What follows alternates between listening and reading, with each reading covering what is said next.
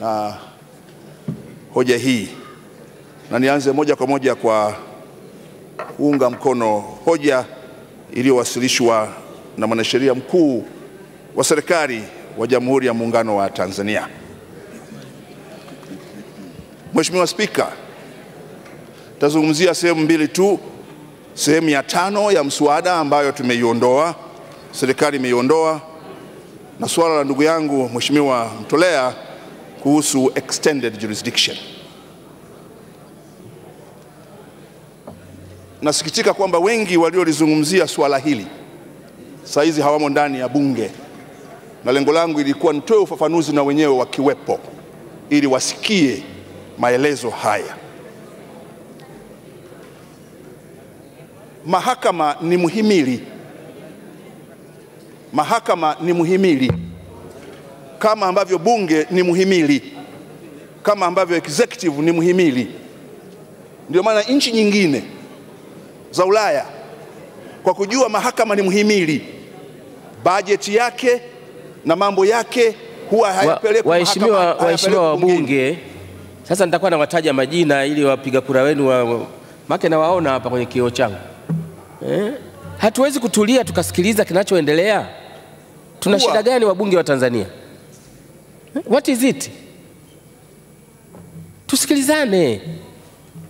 Ni aibu kubwa sana kwamba wewe unakaa unapiga mastori tu, halafu kesho wewe huyo unasimama unauliza jambo ambalo limezungumzwa hapa bungeni. Inakuwa haifai. Naomba kila mmoja atulie, asikilize.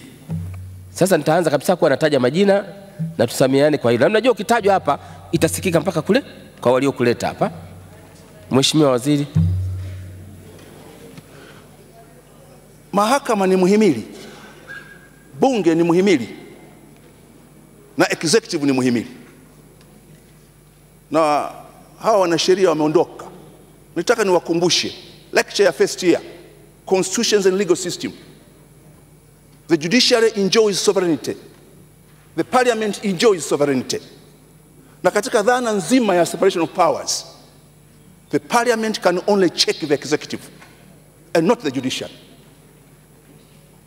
The parliament can only check the executive and not the judiciary. Ndio maana nimesikitika sana wanasheria ndani ya bunge kuanza kuzungumzia muhimili wa mahakama kwa lugha ya kejeli, dharau na kulibagaza mahakama. Mkitaka kujua ugumu wa kuwa jaji, someni Zaburi ya 15. Ndio maana kama kuna kazi nilimuomba Mungu aniepushe nayo, ni kuwa mhukumu. Na ndio maana nchi za wenzetu, budget ya mahakama, masuala ya mahakama hayaletwi ndani ya bunge, kama ambavyo mahakama haiwezi kujadili maamuzi ndani ya bunge. The decision of the Speaker or chair in the parliament cannot be impeached or questioned in a court of law. And equally, the parliament cannot question the Chief Justice, cannot question the judiciary. Sasa bahati mbaya huu mwendo hii lugha umeanzishwa na wanasheria, na bahati mbaya hawapo. Nilitaka wawe muhimu, na namsufiri sana na mshukuru sana Simba Chawene kila siku kunikumbusha nisiwakumbushe maksi zao darasani.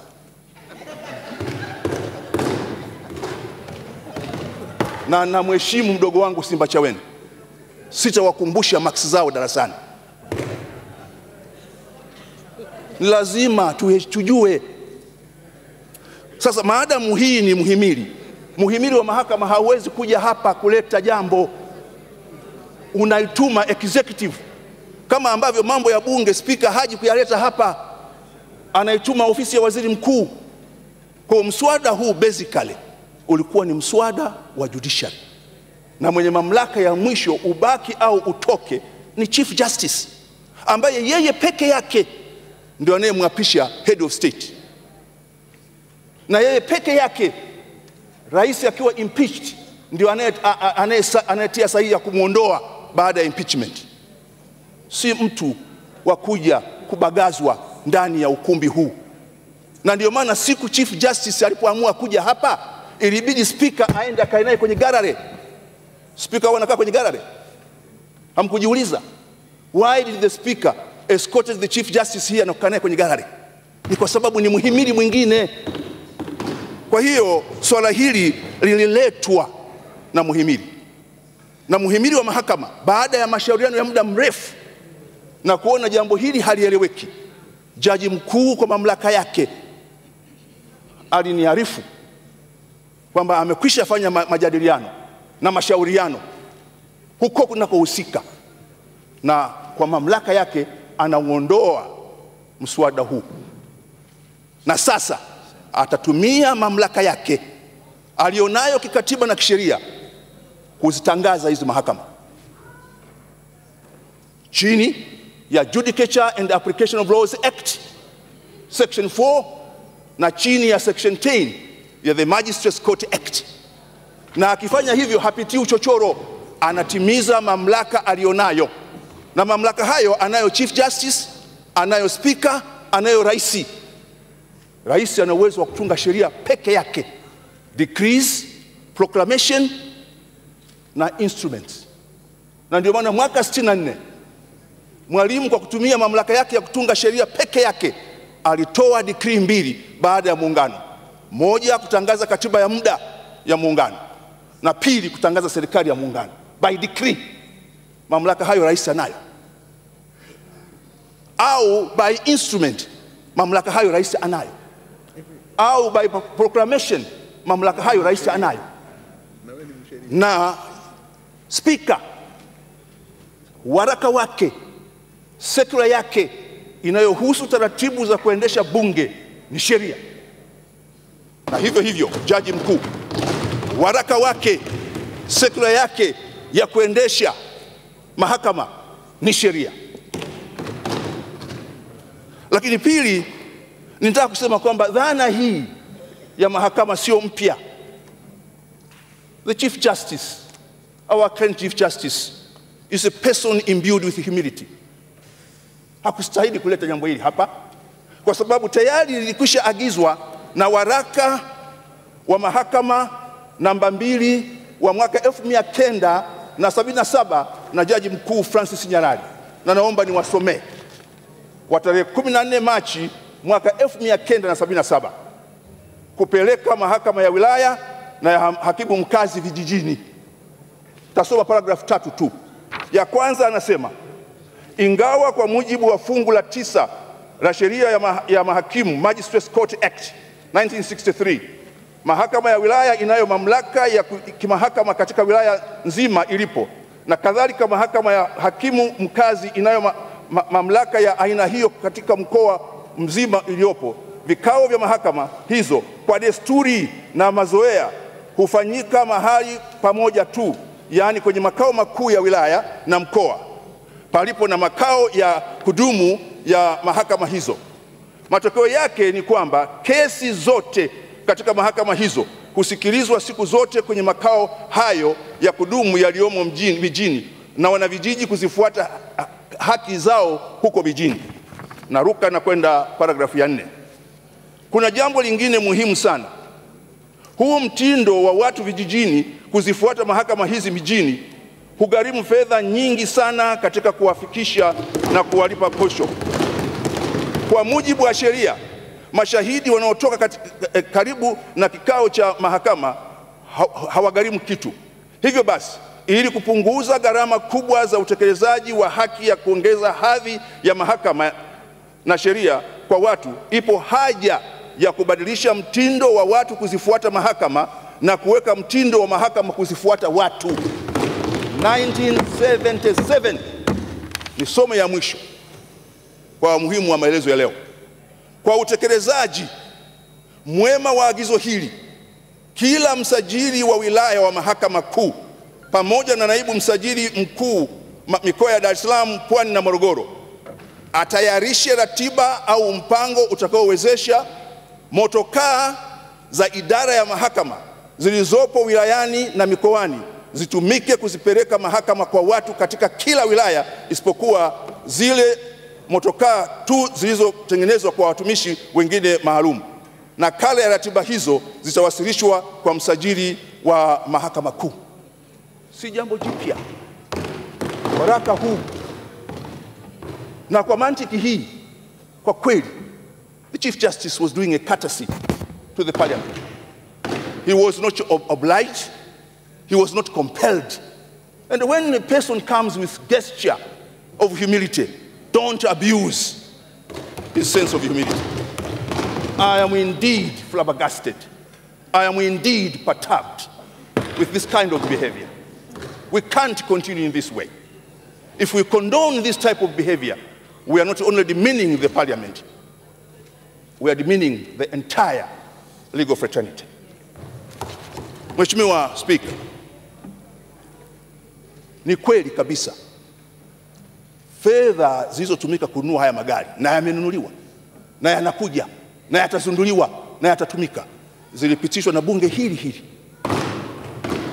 So many development budget, kumbukeni, vote 40, nendeni mkaangalie. Fedha hiyo ni pamoja na fedha iliyojenga Law School of Tanzania, ndio fedha ambayo kila siku natangaza mahakama za kujenga hapa, mahakama za mwanzo zinazojengwa kwa mtindo wa nini inaitwa moladi za wilaya, Mahakama Kuu, Law School of Tanzania, pamoja na mobile courts. Fedha yote ni package hiyo. Sasa anayesema fedha hiyo haikupita katika bunge akasome vote 40. Na sio hela ya serikali, ni hela. Unajua humu ndani tuko mawaziri ambao unatakiwa ukiwa waziri wa wizara hizo uwe na hekima kubwa. Waziri wa Katiba na Sheria, waziri wa mambo ya ndani, na wa ulinzi na kujenga taifa. Mimi nikishaomba hela hapa, ni hela ya mahakama, wala siingilii. Nikisha muombea fedha Attorney General, simuingilii matumizi ya fedha yake, kwa sababu tayari katiba inamlinda equally jeshi la wananchi, equally polisi. Kwa hiyo fedha hii, mwe mnaelewa Kiswahili na msikilize vizuri. Unajua kinachozungumzwa hakina mchanganyiko wowote, ndio ile ambayo tunasema sijui wengine darasani ilikuwaje. Kwa hiyo tunasikiliza vizuri kinachozungumzwa. Kwa hiyo Mheshimiwa Spika, fedha hiyo ni fedha ambayo tumeipa mahakama. Tukishaipa mahakama, hatuiingilii matumizi yake, wala mimi sihusiki na tenda za huko. Ni muhimili kama ambavyo bunge likishapewa fedha kupitia kwa waziri mkuu. Waziri mkuu, Mheshimiwa Spika, haliingilii bunge wala matumizi yake. Kwa hiyo nataka nisisitize tena kwa wabunge, sehemu hii ya 5 ilikuwa ni sehemu ya muhimili wa mahakama. Muhimili wa mahakama umeiondoa, na nisitake kuudanganya. Mahakama hizi jaji mkuu ana mamlaka ya kuzianzisha, na kabla ya kwenda Australia kwenye mkutano wa majaji wakuu Afrika wa Commonwealth ameniambia anazianzisha kwa mamlaka yake, zitaanza kufanya kazi kwa mamlaka yake, na zitakwenda sehemu mbalimbali kwa mamlaka yake, na hakuna anayelazimishwa kwenda kwenye hizo mahakama. Wanasheria mko huku, ni choice of forum. Tolea is choice of forum. Ukiamua kwenda kwenye hizo mahakama, ujue mipaka yake ni nini. Hutaki, unataka wakili, nenda mahakama za kawaida. Kama kwa ndugu zangu wa Zanzibar, ukiona haki yako ya binadamu Zanzibar imevunjwa, ukifungua shauri la kudai haki yako ya binadamu chini ya katiba ya Zanzibar, mwisho ni Mahakama Kuu ya Zanzibar. Ndivyo katiba ya Zanzibar inavyosema. Ukitaka liende kwenye mahakama ya rufaa, fungua chini ya katiba ya Jamhuri ya Muungano. Kwa it's a choice of forum. Hakuna anayelazimishwa. Sasa hatuwezi kuendelea kujadili jambo, Mheshimiwa Spika, ambalo na mimi nilishangaa limekujaje kwenye hotuba, kwa sababu tayari serikali imeliondoa. Lakini kwa sababu mkamia maji, watu walikuwa wamekamia maji, waliyakamia, sasa hawakunywa. Na kwa sababu hawakunywa maji waliokamia, ndio zogo hili. Lakini tujikumbushe wanasheria, mwenda tezi na omo, marejeo ni ngamani. Siku itakapofika ya Farao asiyemjua Yusufu, tukatoka humu, tutarudi mahakamani. Tutarudije huko? Mheshimiwa Spika, naunga mkono hoja. Asante sana.